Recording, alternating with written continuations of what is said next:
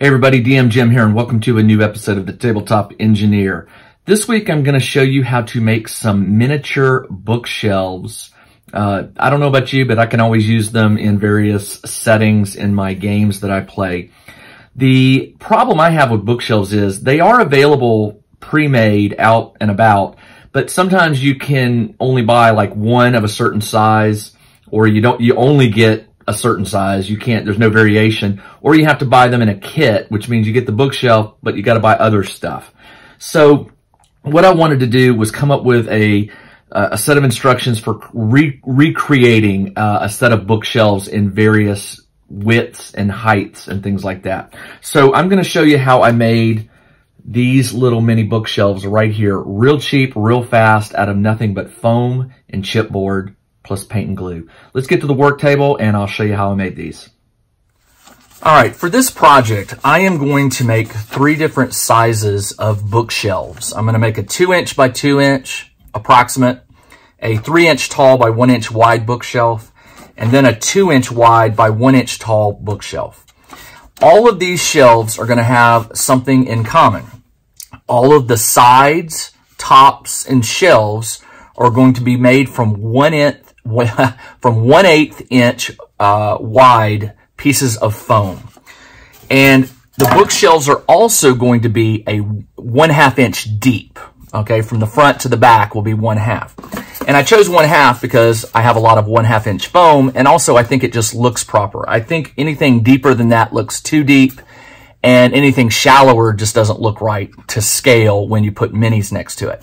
And because this width is already set, all we have to do is cut 1/8 inch pieces to make all of the frames and the shelves. Now I've totaled up, one thing I'm not going to do is the base of each bookshelf will not be made out of foam. It will be made out of chipboard towards the end.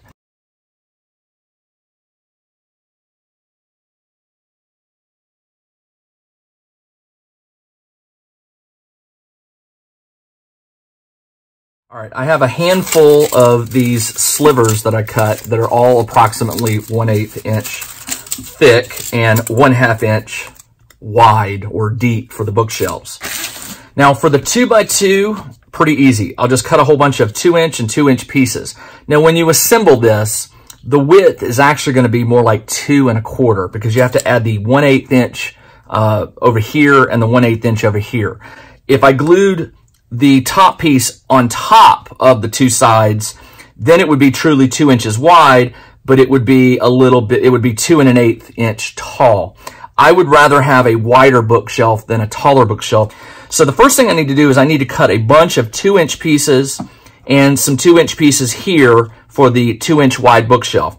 So assuming I'm going to make, let's say 2 sets, which would be 6 bookshelves, I need 1, 2, 3, 4, 5, 6, 7 times 2, which is 14. I need 14 pieces at 2 inches. So I'm going to go.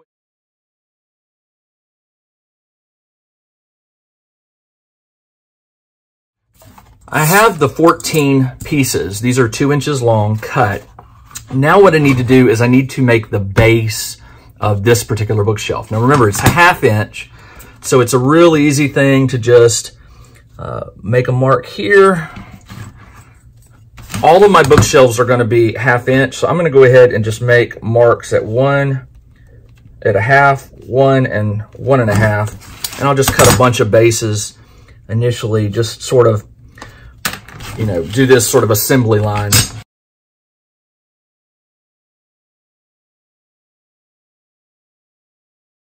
That because I'm putting the top piece in between the 2 walls, it's going to extend this to 2 1/4. So I need to cut these to 2 1/4.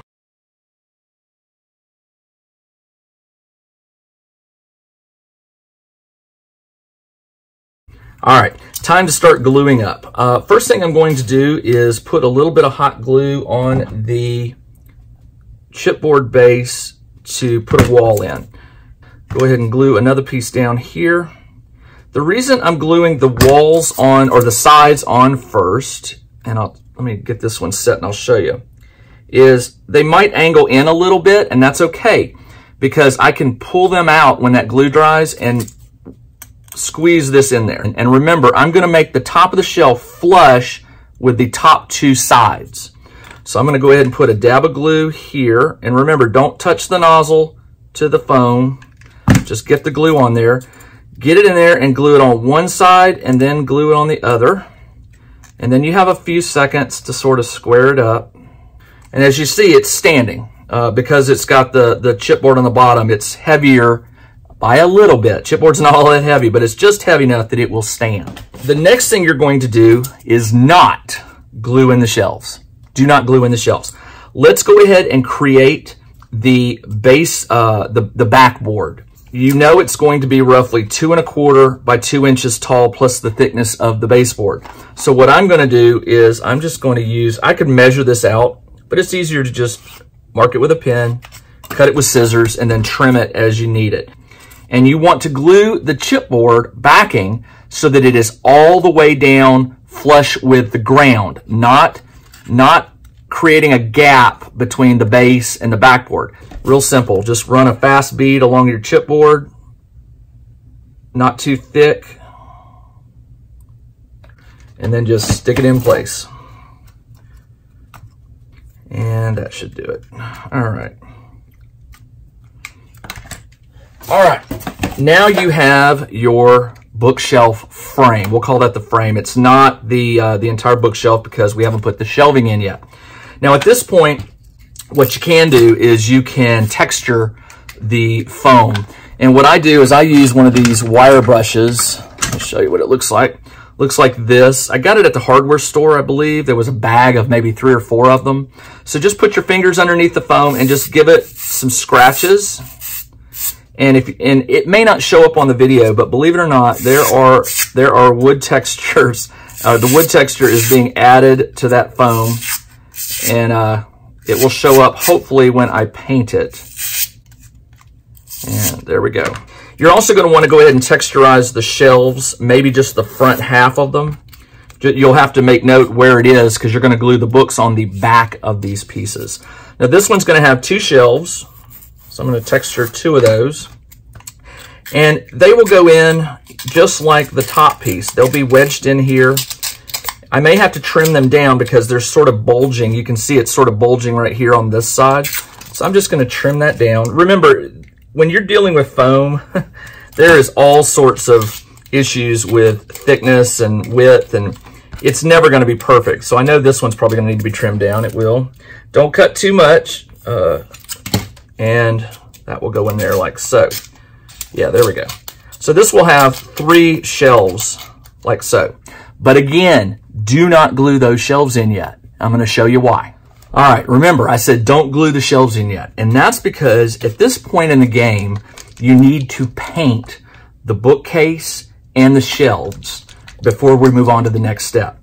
I've chosen this one called Milk Chocolate. I like this particular shade of brown for my bookshelves. You can go darker, you can go lighter, whatever you like. But again, trust me on this, you're going to want to paint the shelves, and the bookcase before you actually glue them in and put books on them.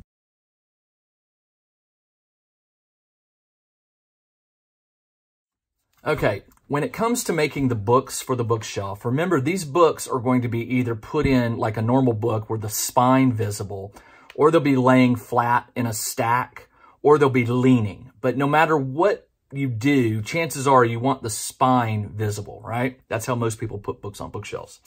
So when I was thinking about how I was going to make these bookshelves, I first off started out with chipboard. Now, if you cut a little square or rectangle of chipboard to represent a book, you have a little piece of chipboard. Now you got to paint it. Painting little things like this is tricky. Now you could paint the whole piece of chipboard, but then when you start cutting it, you have to go back and paint the spines. And the spines are kind of the pain because they're going to be sticking out, and who wants to paint 1,000 little spines? There are people out there that have done it, but I'm not going to.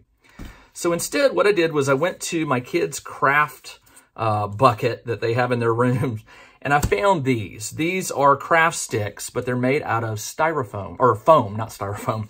They're very soft and bendy, and they come in multiple colors. They are exactly the same type of material as you can find in the craft store in these large sheets, all right? I could have gone and bought one of these in all these colors, but thankfully these are small, inexpensive, and easy to cut. And I think it was a bag of them for $1 at the craft store. So let's take a look at how this is going to work. First off, I'm not even going to, I'm not going to use the blade. I'm just going to cut these with scissors. What I'm going to want to do is cut a bunch of little books. And I want to do these in various thicknesses, heights, whatever you call them. I want the books to all look different. So I'm just going to take each color here and I'm just going to cut, cut a bunch of books.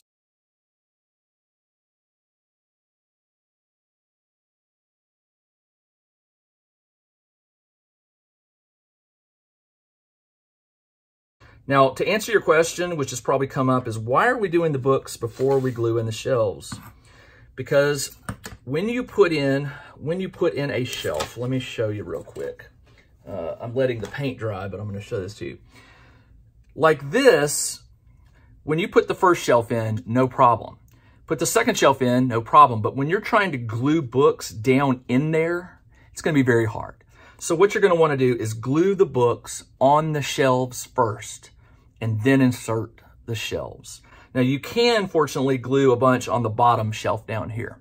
All right, so I now have a bunch of books, little teeny tiny books in here. All right, so now we need to start making stacks. So I'm just going to use the hot glue gun. I'm going to place a bead. I'm going to make a stack right now. And the difference between a stack and a run is the stack will be sort of random. It will not be. It goes from the bottom down. Books can be sort of angled like that piece. They can look sort of haphazard, just like they were thrown on the shelf and forgotten, sort of. All right, so there's a little stack of books. And you want to pull the wisps off. You definitely don't want the wisps. They don't add to the effect. Just set them aside. I'm going to make a run now. And I'm going to start with, we'll start with a brown. Start with a big one if you want to sort of make a bookend.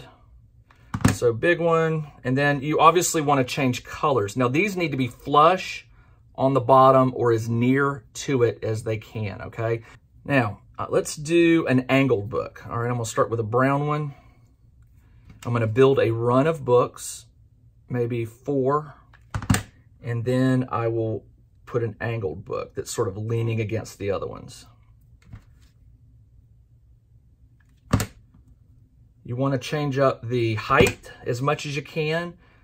Change up the height of the books, vary it a little bit, go short, go tall. Just make it stand out. All right, so I have a little bit of a little run of books here: brown, tan, purple, red, brown. So what I'm going to do now is I'm going to create a leaning book. I'm going to take this, I'm going to sit it down just for a second. Actually, I'm going to hold it up like this. I'm going to lean an orange book. And by lean, you know what I mean. Just lean the book this way. You're only going to glue it at the top. Just put a small dab of glue. And then you're going to have to let the glue dry as best you can. And you're going to eyeball it to make sure that the book is leaning but is still flush with the bottom run of books. All right, I don't know if you can see that all too well, but brown, tan, purple, red, brown, leaning orange book. What I'm going to do now is I'm going to make a whole bunch of these, and then we're going to return and glue these down onto the painted shelves.